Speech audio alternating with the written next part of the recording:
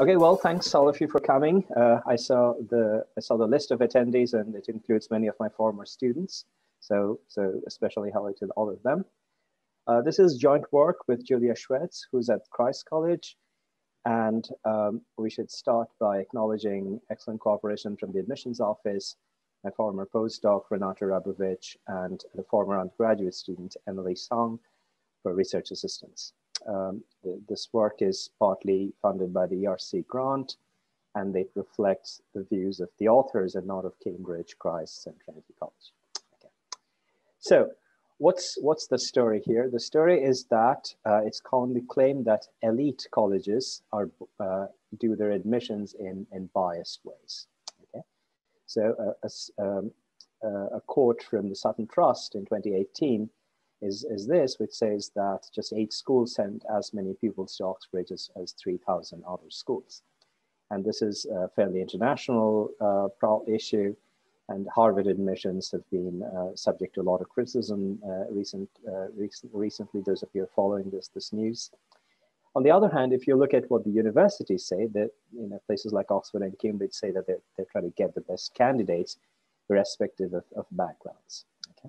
And so the question we are trying to address is, can we look at real data, micro data on admissions, and how students do after they get admitted, to answer the question of whether admissions are actually merit-based. Okay, so when we think about what fair admissions or merit-based admissions mean, we have to distinguish between what you might call equal success rates and what you might call equal outcome thresholds. Okay, I'll make this clear in a bit. And in order to do that distinction, you need to be careful about what kind of things we observe as researchers and what kind of things we don't. Okay, so here is the basic story here. Okay, so on the horizontal axis, we have a measure of perceived ability of the applicants. So people who are applying, you can rate their abilities on that scale, and then put a horizontal line. So this vertical line here, the red line, is a threshold, and anybody who's above that threshold gets in. Anybody who's below that threshold doesn't get in. Okay? So that's what you would call a merit-based admissions system. Okay? And what these two graphs, these two red and blue curves they're showing you, is the distribution of ability in these two groups that I've called blue and red. Okay? You can think of men and women. You can think of state school, private school. Okay? So once you hold everyone to the same threshold of merit, you can see that the area under these curves to the right of this threshold are different under the two curves, okay? What that means is that the blue type people have higher success rates than the red type people when we hold everyone to the same threshold, and that's because the right tail of these distributions are different, okay? The other way to do this is that you say that, well, I don't care so much about merit. What I want to do is I want to equate the success rates of two groups. But if the two curves look like this, the only way you can equate the success rate is by having different thresholds for different groups.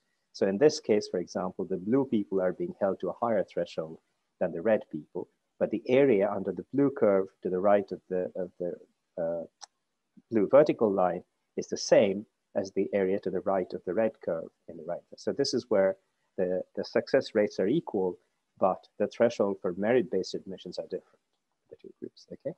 And it's the former thing that I would associate with merit-based admissions. And so the question is, can we tell by looking at data as to which of these cases is actually, which of these things, or maybe none, is actually taking place in admissions? Okay. So what is the challenge in doing this? The challenge, of course, is we don't know what the thresholds are. And there are lots of things that admissions are based on, including things like reference letters that we as researchers are not going to be able to see because that compromises with anonymity. Okay? So the question is, how do we figure out which of these stories is correct by some other way? And the idea that we are going to use is we're going to look at Cambridge admissions, and we're going to use the pool for admissions to figure this out. So how does this work? So how it works is, just think of one group. Let's just say these are the blue type people. So how does admissions actually work? So once we have got all the data on everybody, exam scores, interview performance, the admissions, people doing admissions split the students into 3 groups, okay? People who are to the right of the rightmost threshold, the rightmost vertical line, they get in straight away. People who are to the left of the leftmost vertical line, they are not accepted. And then people in between, they're put in this what's called the pool. It's like a wait list. And then among the pool, the best people are eventually picked up by colleges which haven't filled all their places, okay? And the same thing happens for the red people. Now the point is that if these thresholds are the same for both groups, then everybody from the blue group who got in through the pool are below the threshold, the original threshold, and everybody who got in directly from the red group are to the right of the threshold. Okay, so if the two thresholds are the same, you should expect that all these blue people who got in from the pool should be doing worse than all the red people who got in directly. Okay, so we're going to compare these two groups. And if we find that the former, that is the blue type people who got in from the pool are doing better, that suggests that the threshold for admissions is higher for that group. The good thing about this is that we don't need to know what the admissions criteria were, which variables are observable. Just by looking at the pool, we can tell who got in from this group and who got in from that group. So that's the insight in this work. So what happens if I apply this data, apply these ideas to the data? So what is the data? What are the data? So these are people who entered Cambridge between 2013 and 17. So some of you might actually be in my data set. We looked at these fairly competitive subjects: economics, NatSci, physical, engineering, math, and then NatSci, bio, law, and medicine. And the outcomes we're going to look at, on the basis of which we decide on the basis of which we measure ability, is the standardized TRIPOS score in each year of your study. Okay, these are standardized by subject. And the other thing we observe about the students is whether they came from the pool, what their gender is, and what kind of school they came from. So the good thing about this whole strategy is that we don't need to know anything about people who did not get in. And for people who did not get in, obviously we don't have any other measure of ability, but it's only for people who got in that we observe how they did once they got in. So our strategy is only going to use those people, and that's fine because that's our test. Okay. So what happens if you do this? So what I'm going to do now is that I'm going to calculate the average of these groups and compare the average with that group. So if this average is higher, that suggests that the threshold is higher for that group. Okay. So let me first tell you what happens when you look at the admission success rates. Okay. So if you look at STEM and economics, the male-female, so this is by gender and this is by school type, the male-female difference is not that large. The state-private difference is quite a bit large. So private people are doing much better in terms of their success rates, okay? The same for the non-STEM subjects, where the males have a slightly higher chance of getting in, but the private ones have a significantly higher chance. However, this, by our criteria, is not, it doesn't tell us anything about whether admissions are merit-based or not. So what happens, so now we're going to do this comparison of comparing the average of this group with the average of this group and see what that tells us. Well, that's what it tells us. So if you look at the performance of the pooled males, so the male students who got in from the pool, and take away the average score of the female students who got in directly, then for the E-STEM fields, you see there's a significant positive difference, okay? So the males who got in through the pool are doing significantly better. So 0.24 means it's 0.24 standard deviations higher, okay? And these are statistically highly significant, okay? And this is based on first-year performance. What happens in later years is that the gap falls a little bit, but it still stays high and remains statistically highly significant, okay? Interestingly, if you now look at law, medicine, and NatSci biology, there's no difference. Okay, we can't tell whether these people are different from these people. Okay, and these results are robust to things like subject fixed effects, college fixed effects, all kinds of things. So there's no way we can topple these results. Okay. So why is this happening? Okay, so why is it that these people are doing so much worse? These these directly admitted women. So one of the things we did is that we looked at how they did before they came into Cambridge. And this is being done solely for home students who did their A-levels and so forth. So if you look at GCSE A stars, okay, the directly admitted females are actually doing significantly better. Okay, so this number is negative, which means that the directly admitted females have much better GCSE A star records than the pooled males. If you look at AS level scores, it's not quite that high, but it's still negative and highly significant.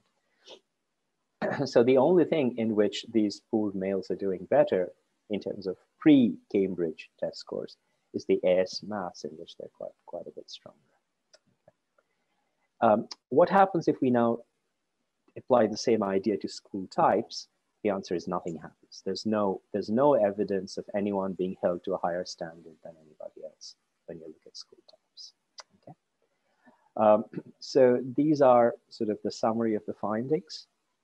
So in STEM and economics, non-pooled females are scoring significantly lower in their first year exams. And this difference persists, although it doesn't disappear. And it doesn't, it falls in magnitude, but doesn't disappear. And part of the fall could be attributed to choice of optional subjects. So how, people can, sort themselves better into options in their later years. And that's probably partly responsible. This is a question we haven't settled fully, but that's something we're looking at. It doesn't happen for the non-E-STEM subjects like law and medicine, which are almost equally competitive to get into.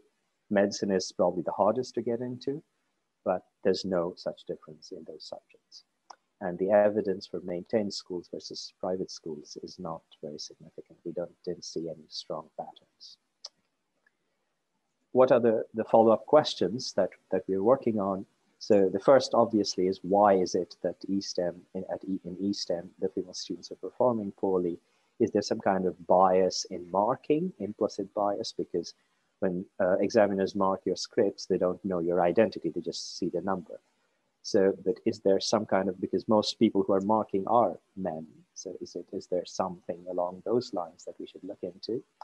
There's some evidence in psychometry that if you have big stake exams at the end of the year, then women do worse than men, whereas if you have incremental exams, small exams regularly, women tend to do better. Is that what's going on here? The bigger question is, how do we design admissions and assessments optimally? And this sort of goes back to what high-tech was talking about before. So how do you optimally do admissions?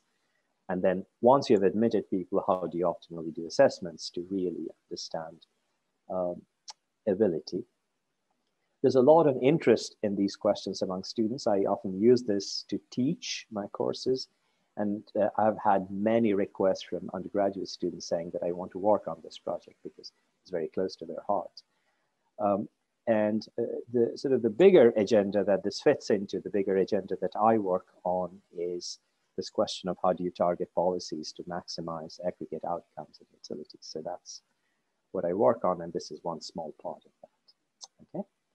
And here are some references to the work, to papers that are related to this stuff. I did a similar work and had very similar findings in Oxford using data from Oxford, although my sample was much smaller there, but the general, the nature of the substantive nature of the findings, the gender and the school type gap was very similar there. Okay, and then I have other papers in similar vein. So this paper, for instance, I had used data from Dartmouth College to figure out how do you optimally assign roommates to maximize outcomes and so forth. So you can look at the rest of the papers on my website if you like. And that's all I have. Thank you for listening.